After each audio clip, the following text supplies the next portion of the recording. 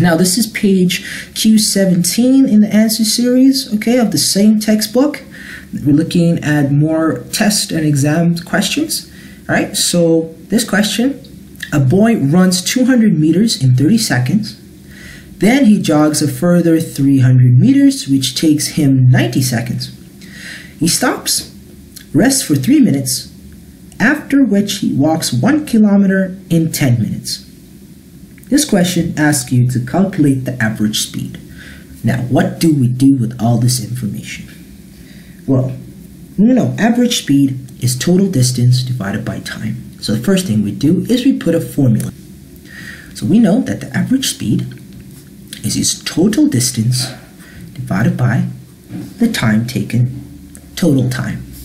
All right, we know he runs 200 meters, all right, in 30 seconds.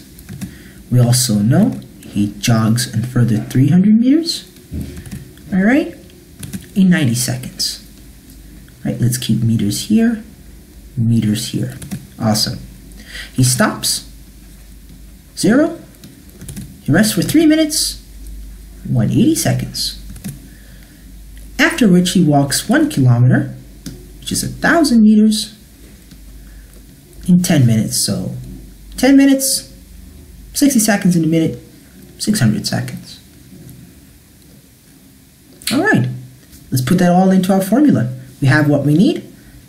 Total distance would be 200 meters plus the 300 meters plus the rest, 0 meters, plus 1,000 meters. Okay, all over. Okay, the 30 seconds, notice I'm putting the time underneath the distances.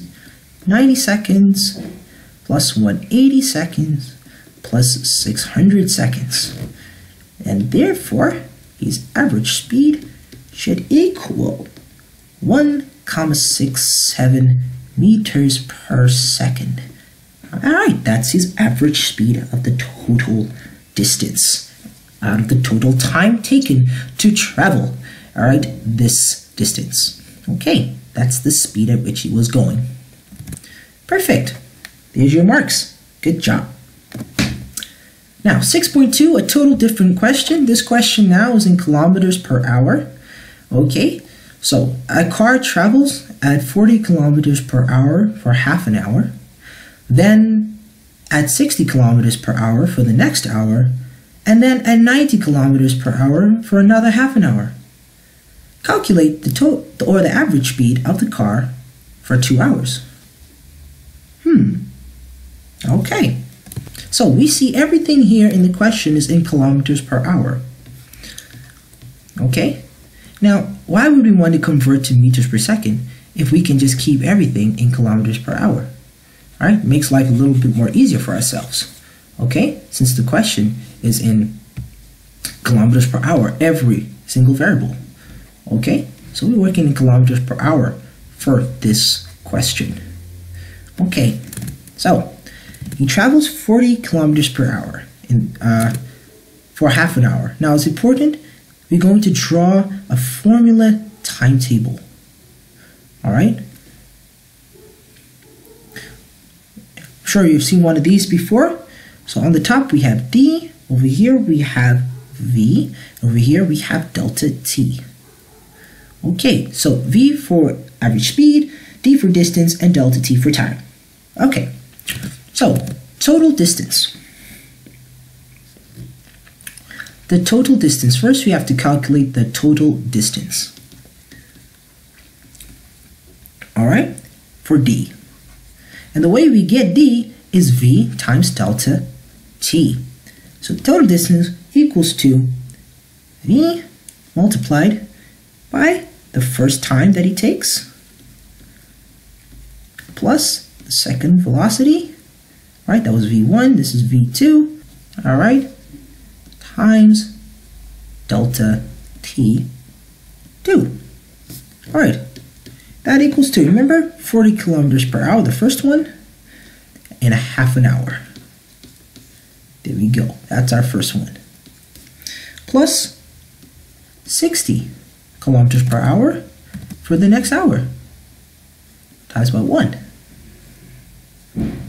plus, right? Then 90 kilometers per hour for the next half an hour. So 90 times by 0.5. Okay. Then let's equate that. I would get an answer of 20 plus 60 plus 45. And our total distance is equal to 125 kilometers. Okay, we've kept everything in kilometers here for this question.